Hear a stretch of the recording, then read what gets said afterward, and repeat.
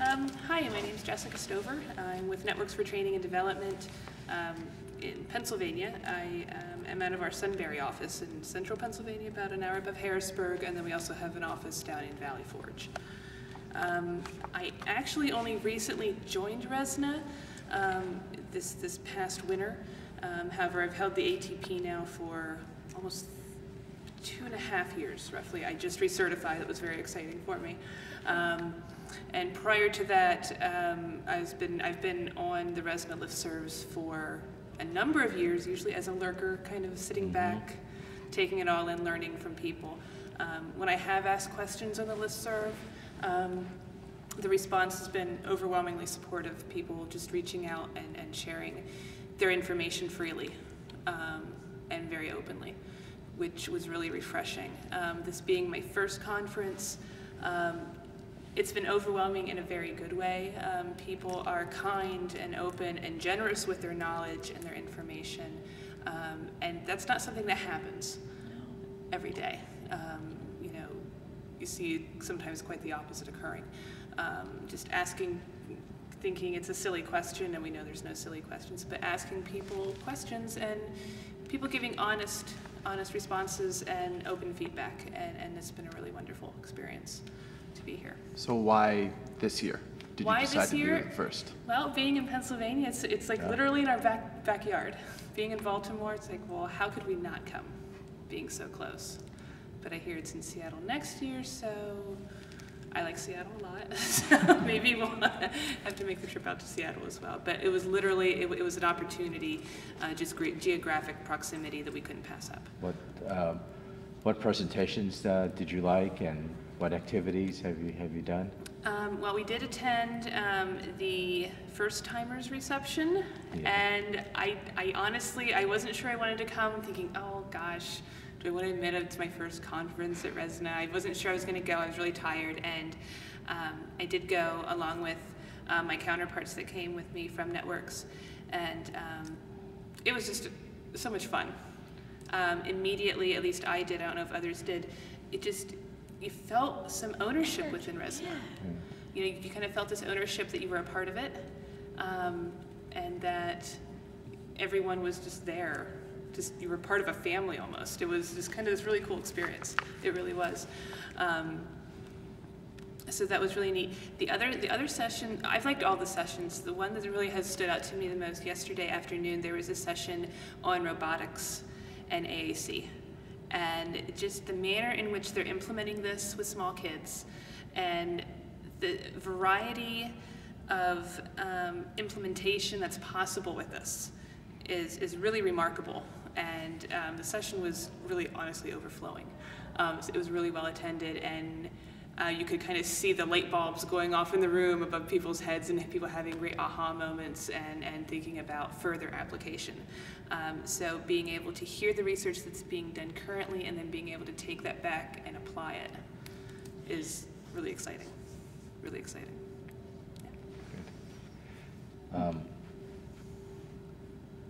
Yeah. Do you, Sorry. well, no, it's fine. I'm sorry that I don't have better prompts. No, no, I didn't come prepared with it either. No, it's fine. It's fine.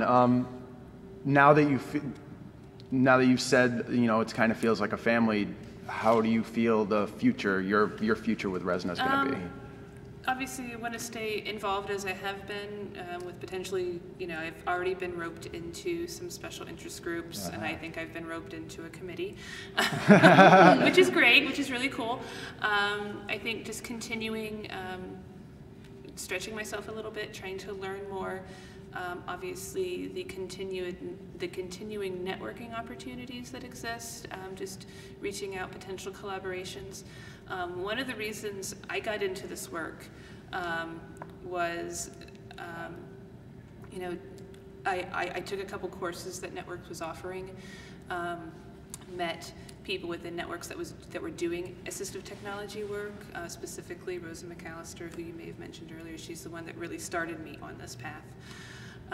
And doing work around assistive technology with folks who have some really significant challenges in their lives, specifically intellectual disabilities, folks that were kind of, who are being seen as does not and cannot communicate.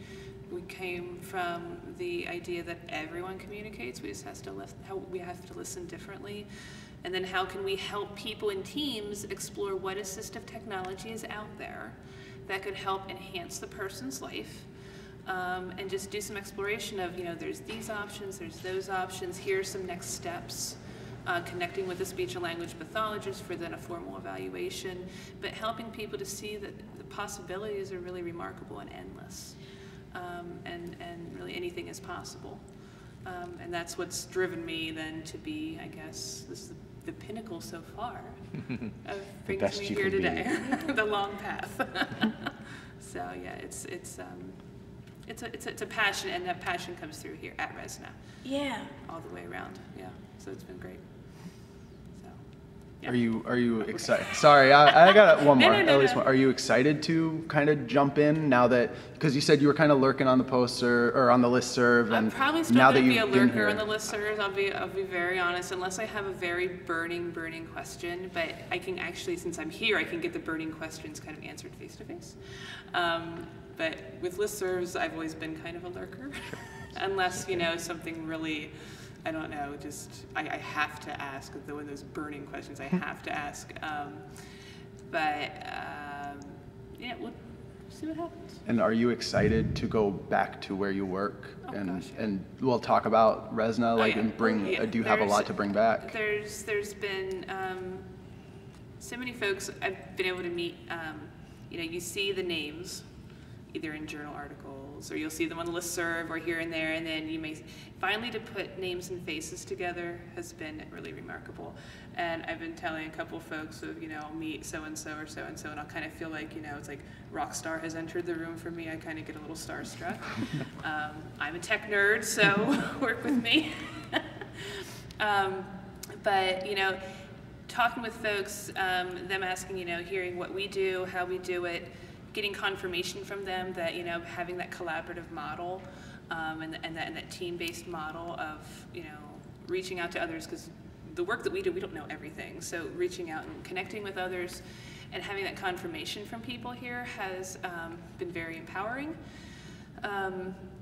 And yeah, going back with these new ideas, I'm thinking now, how can I build a robot? I really want to build a robot now. Could, Jess. And see what we can do with that robot. It'd be a little robot. But Okay, you'll report back when you get that robot. oh, I will be reporting back. But just sharing the excitement. Not that the flame was dwindling or anything, but it's always nice to get re-energized.